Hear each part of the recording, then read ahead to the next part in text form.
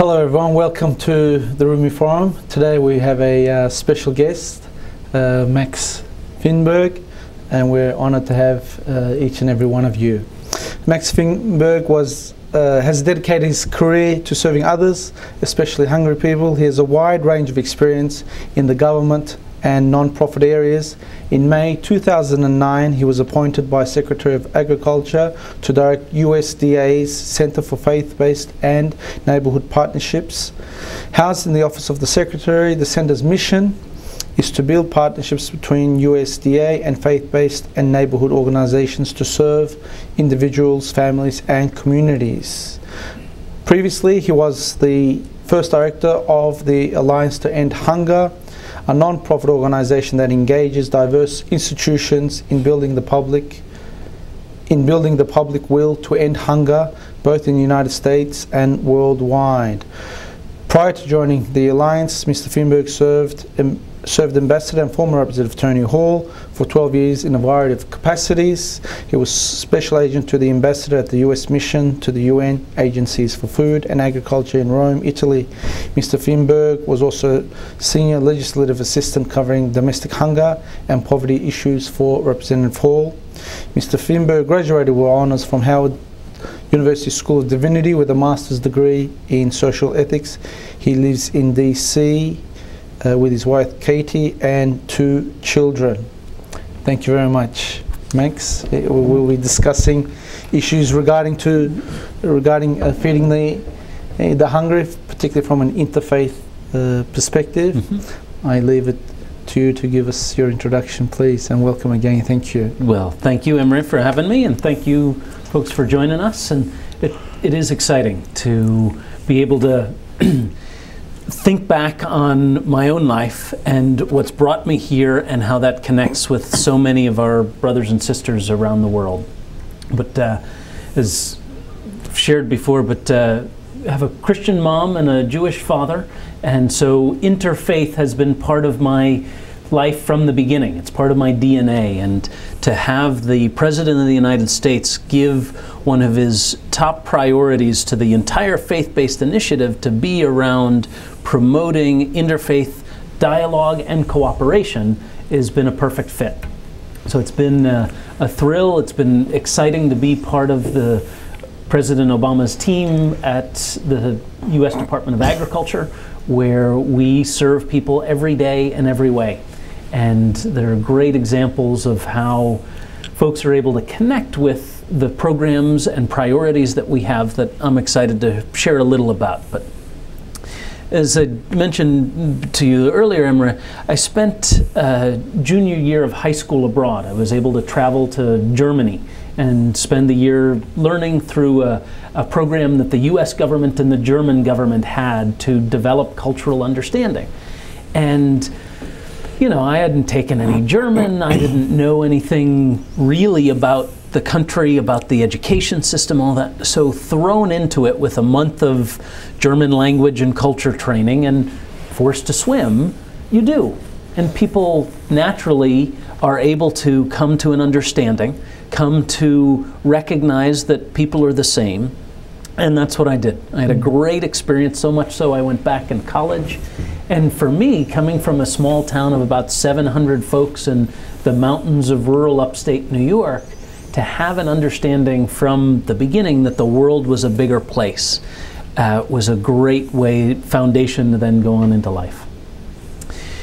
It was also as part of that my Christian grandparents sent me to Israel with my Jewish uncle as part of both sides of my heritage. It was a discovery for me of what the Holy Land was about and what it was, some of the history.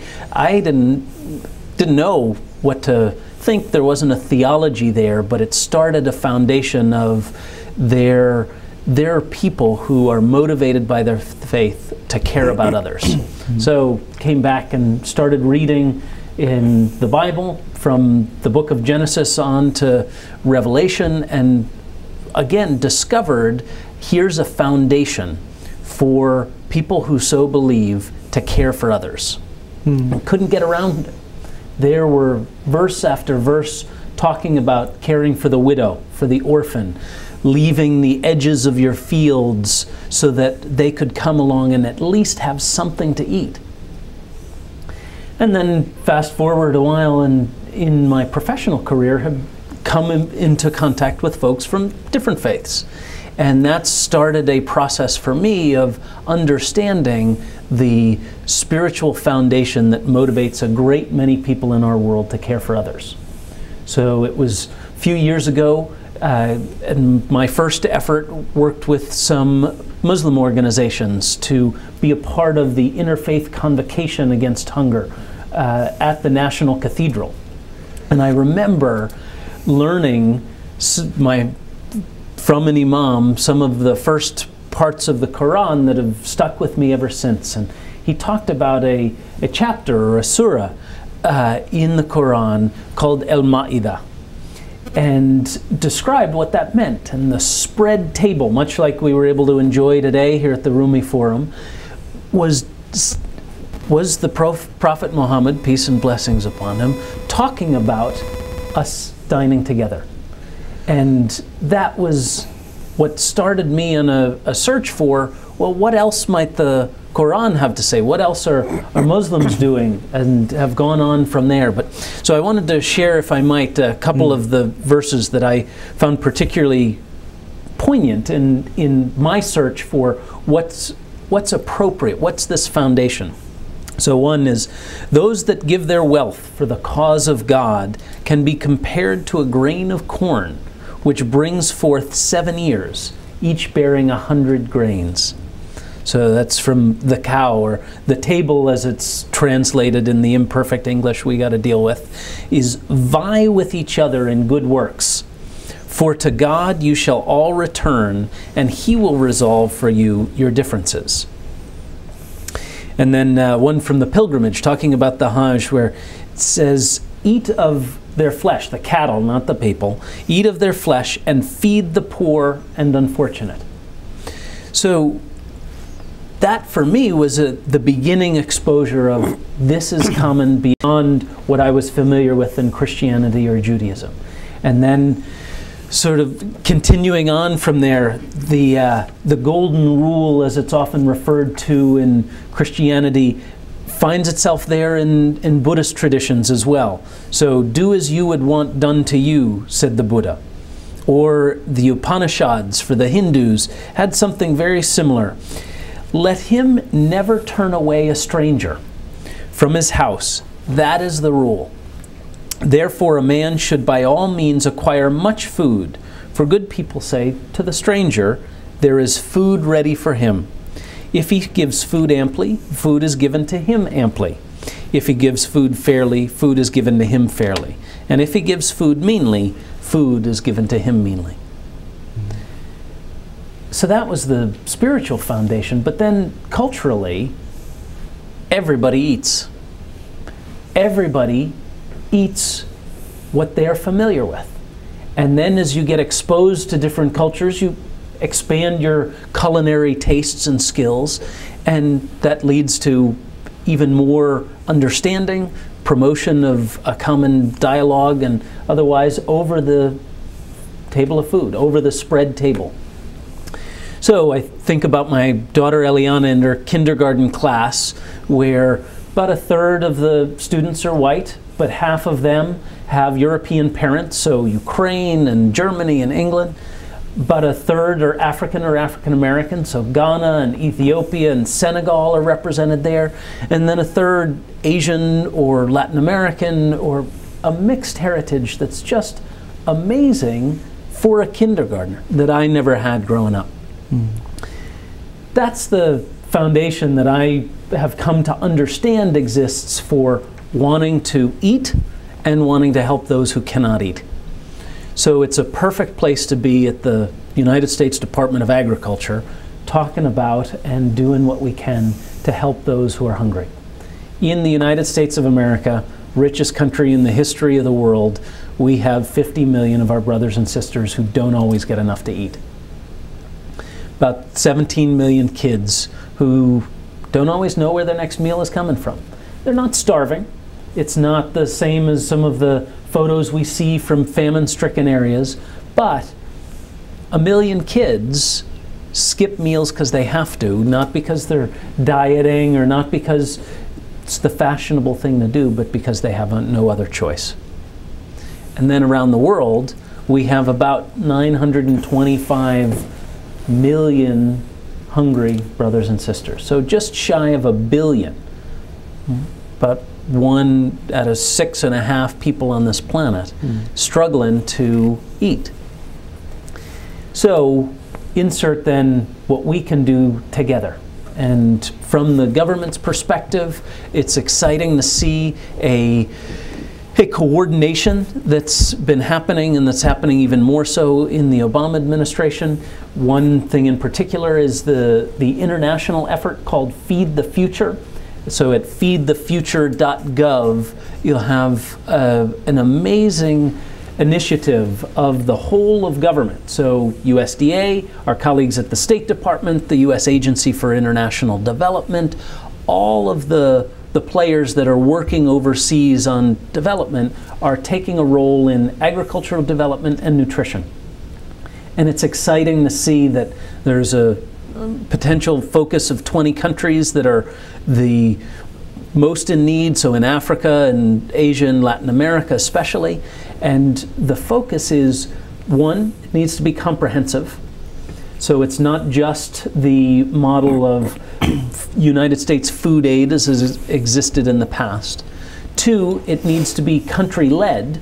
We need to have the countries themselves and some of their civil society partners contributing to the ideas that they have. And it also needs to be multilateral, so working with the United Nations, with the World Bank, with others to make sure that folks are engaged in that. And again, agriculture development as well as nutrition, especially for young people. So one of the great programs that the USDA has as part of this mix is named after 2 of our great statesmen, George McGovern and Bob Dole, International Food for Education and Child Nutrition Program. Long name, but basically it's school lunch overseas. And we are doing great stuff through our non-governmental partners and the UN's World Food Program to deliver food for kids at school. So I come back to that image of Al-Ma'idah, the spread table, and I think about what kids are doing at school throughout sub-Saharan Africa or South Asia or Central America. And the meal that they get at school is making sure that they can learn.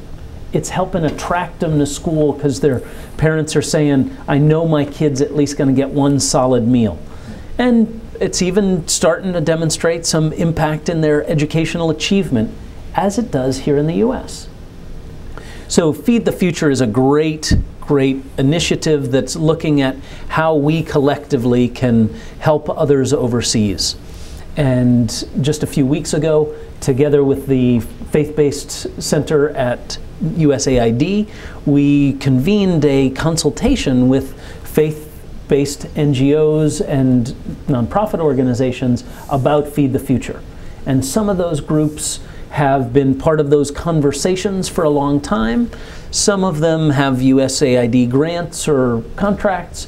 Others are familiar but hadn't really heard what the program was or how to plug in. And then we had a whole other group, Imre, that had never been around a table like that.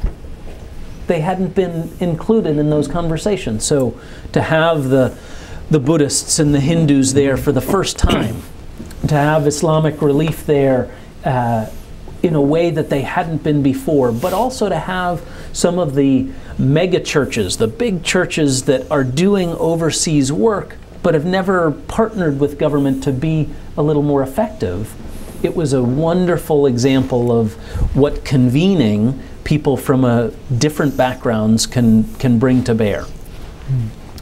Then switching gears to domestically, here in the United States, following World War II, President Truman said, because he'd heard from his generals that there was a problem drafting people for the Second World War because of malnutrition, created the National School Lunch Program in 1946 as a national security priority. And out of that has grown a number of different programs that are our nutrition assistance programs. They form the safety net for people in the United States so that there wouldn't be widespread hunger. And we're very blessed and fortunate there isn't malnutrition on those clinical levels that we see elsewhere around the world. So we have school lunch, now we have school breakfast. Thanks to the President signing the Healthy Hunger-Free Kids Act last month, we now have after-school supper programs that are also the government's contribution to reaching these kids. We also have what used to be called the food stamp program, now the Supplemental Nutrition Assistance Program, that helps people with money to buy groceries so that they can put food on the table for their kids. We have the Women, Infants, and Children program, or WIC program, to target pregnant women. Your 4-month-old daughter would qualify in terms of age, but there are also income there. It's a nutrition assistance program. It's targeted toward those who need it. And at this stage in the United States, 1 out of 2 babies born participates in the WIC program. 49%, so it's 1 out of every 2 babies is benefiting from the nutrition assistance that comes from this program. So again, we have an array of programs that are designed to help. But we can't do it alone. President Obama, Secretary Vilsack are very clear that the federal government cannot do something like ending child hunger in the United States alone, cannot do the project that Feed the Future has alone. And that's why we need partners. And it's exciting in my role to reach out to partners, work with some existing partners that can use a little more help here or there, but to also bring new partners to the table, folks that have never been engaged. So I'm excited that for the 2nd year in a row, we'll be working with Islamic Relief to get the word out on some of our summer feeding programs. During the school year, kids come to school, and we feed 32 million of them. For lunch. For breakfast, about 11 million kids get school breakfast. But during the summer, when school's out, only about 3 million kids are able to get those free meals. And that's because we need partners. So looking for civic organizations, boys and girls clubs, mosques, synagogues, congregations, temples, churches, doesn't matter. We have ways of partnering together where if you have kids there, we can get meals there. And so it's exciting to see some new partners come to the table that haven't before.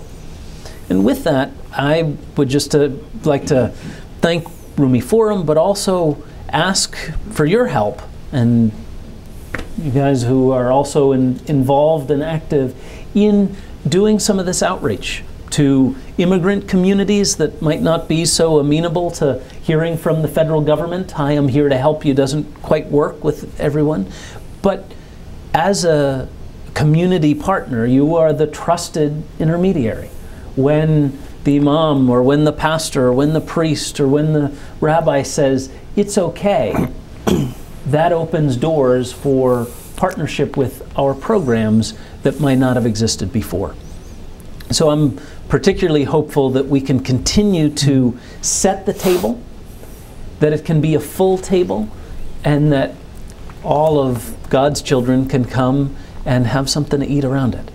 So both in terms of the physical food, but also in terms of the access, the dialogue, the conversation, and then the cooperation that come out of that is a perfect tie-in with what President Obama has been talking about of promoting interfaith dialogue and cooperation.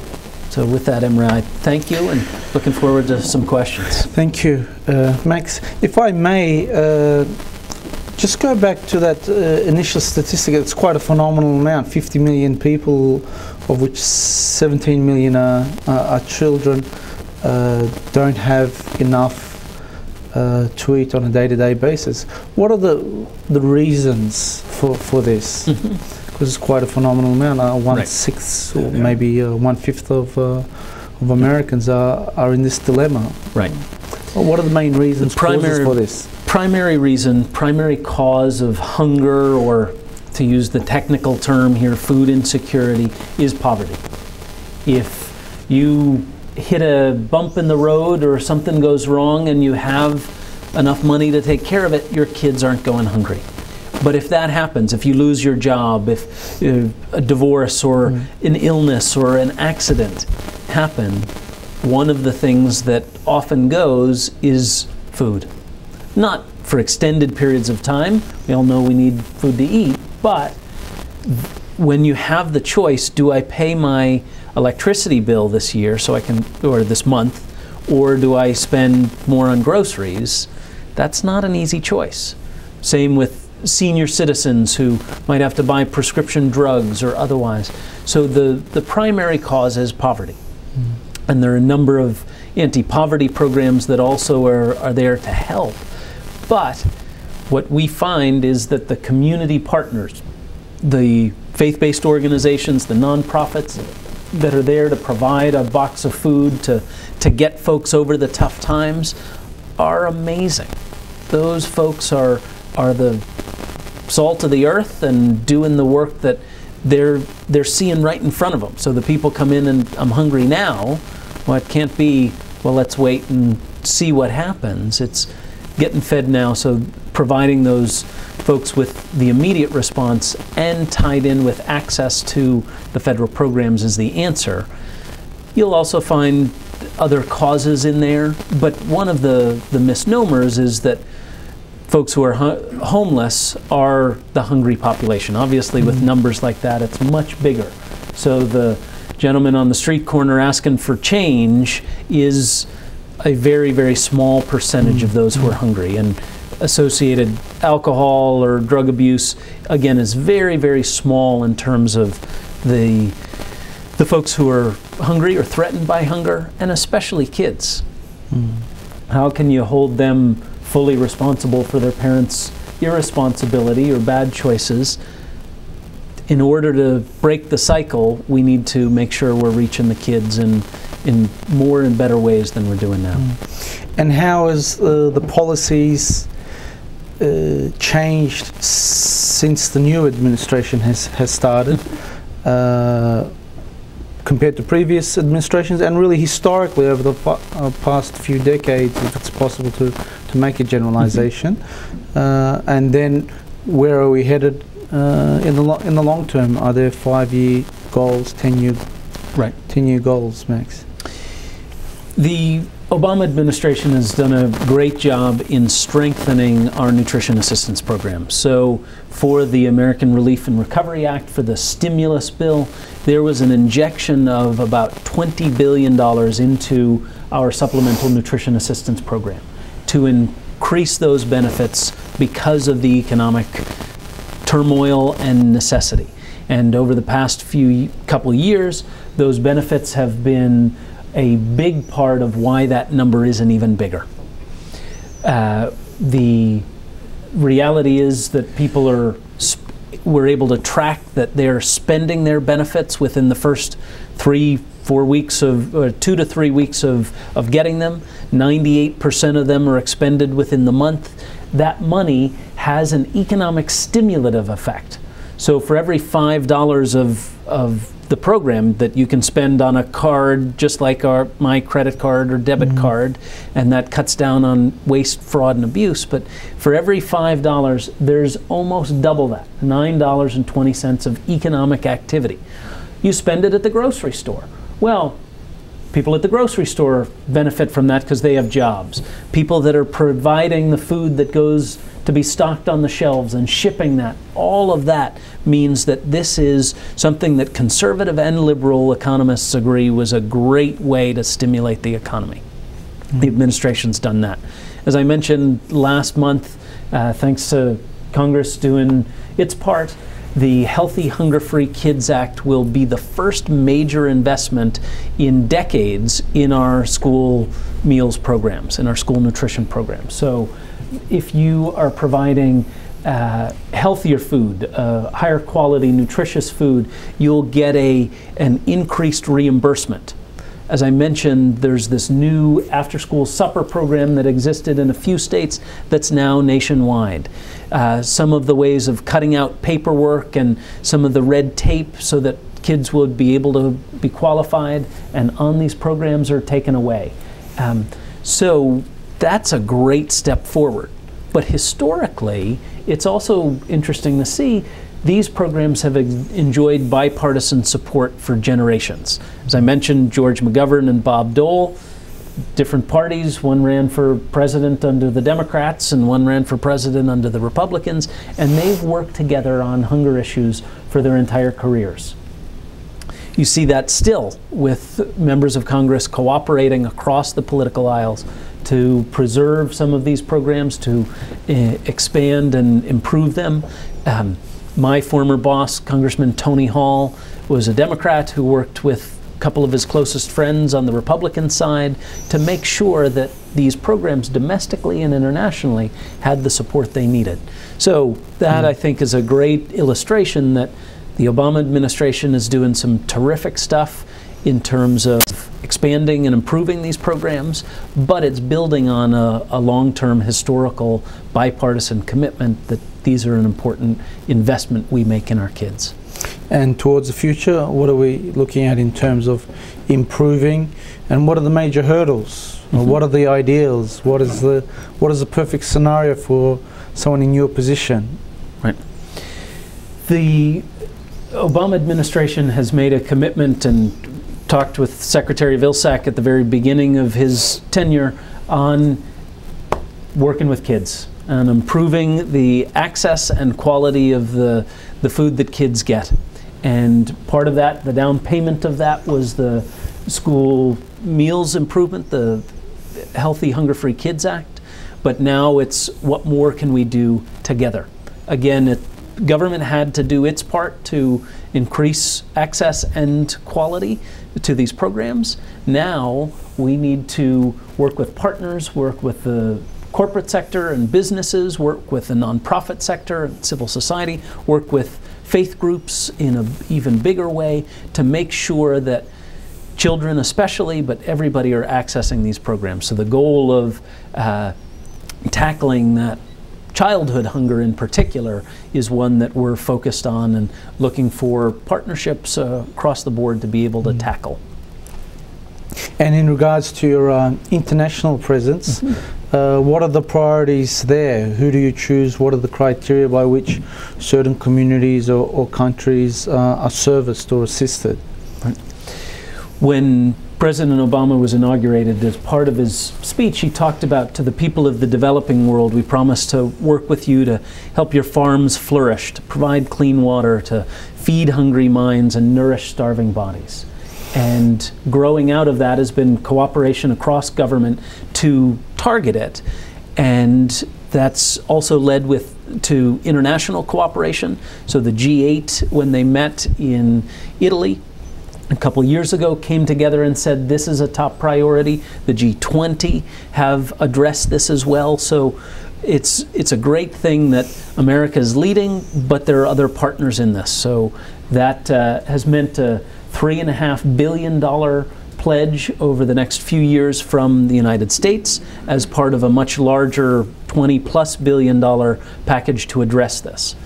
The countries were the focus countries that we have on the potential list were chosen primarily because of need, but also because of capacity of the government to work with us as partners. So not every hungry country is in a situation that would allow for expanded interventions in agricultural development or nutrition, conflict, civil war, things like that.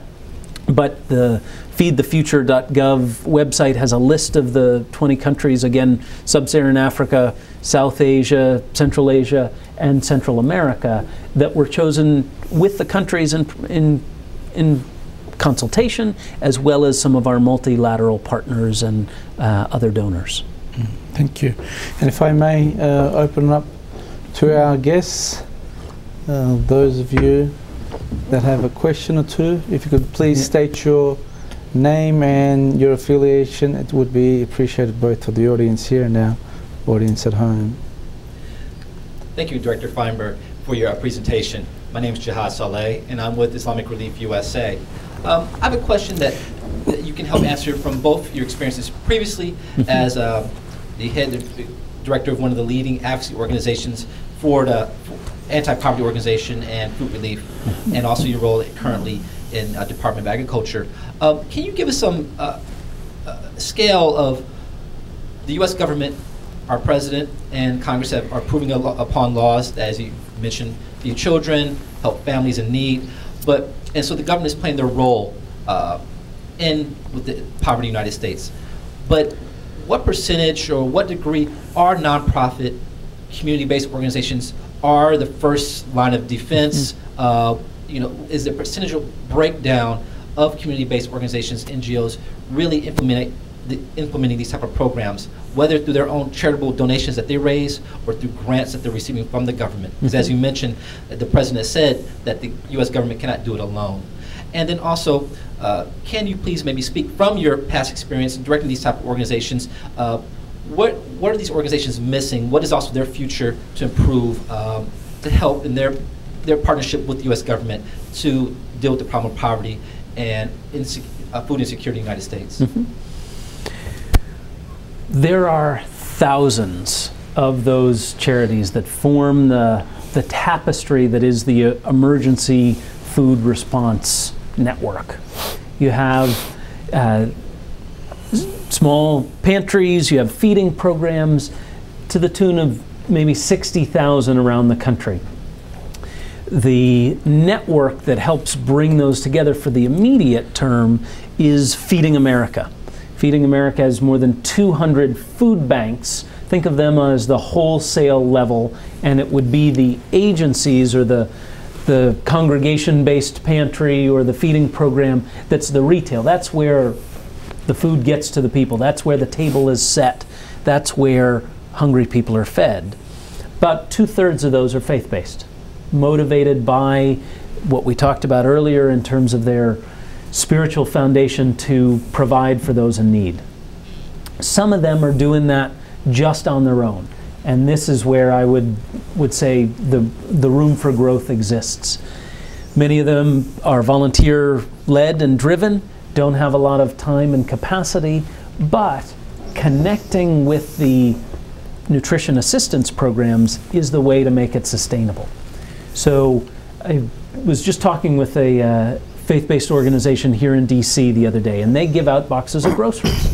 But they hadn't been to asking folks if they were registered for the Supplemental Nutrition Assistance Program, or putting in information or flyers into those bags or boxes, like others do. And so that's an easy first step to make sure that when you're meeting the immediate need, there's a step after that to connect them with the programs that do exist that we run with our state partners to make sure that there's something more sustainable. One of the other things I've found is that the moral voice of the community is powerful. And it might not be that that comes with lobbying or legislative might, but the moral voice to make sure that we're standing up for our hungry children, that kids are doing paper plate letters to elected officials to let them know the importance of these programs, that the leaders of faith or denominations or religious communions or nonprofit organizations are raising their voices on behalf of those they're serving in a big way. Another example of one of the largest evangelical mega churches in the country is in Chicago, in the suburbs outside of Chicago. They are the largest feeding agency of the food bank. Food bank has hundreds of different agencies, and this one church is the largest distribution point for them.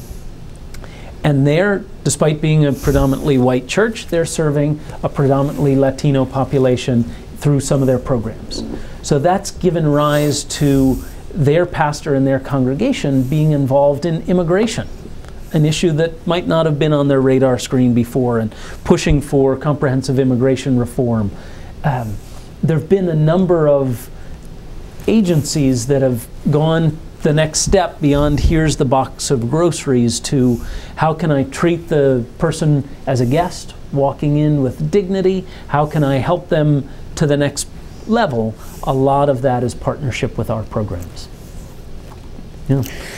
And if I may interject with a question that's just come to mind is, have you seen cooperation between cultural and or faith-based communities as a result of partnering with your department increase? Has there been any mutual projects come about as a result, or have they worked collectively together for each other's communities, or has there been that type of intercultural, interfaith relationship building? We've definitely seen an increase in that, and through the White House initiative on faith-based and neighborhood partnerships, some of my colleagues have worked very, very diligently on expanding interfaith service opportunities. So a great example was the Muslim Student Association at a college, the Hillel, the Jewish students, and the youth group from a Protestant church all came together to do a service project. That was a fabulous illustration of what can happen.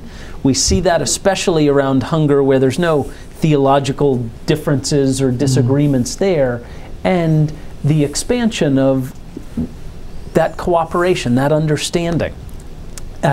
So there's been a lot of emphasis on interfaith service around college campuses. There's been work with service organizations to make sure they're reaching out to faith communities. Interfaith Youth Corps has been a very big partner in getting the word out and helping to set up some of these where there might have been a spark or a willingness.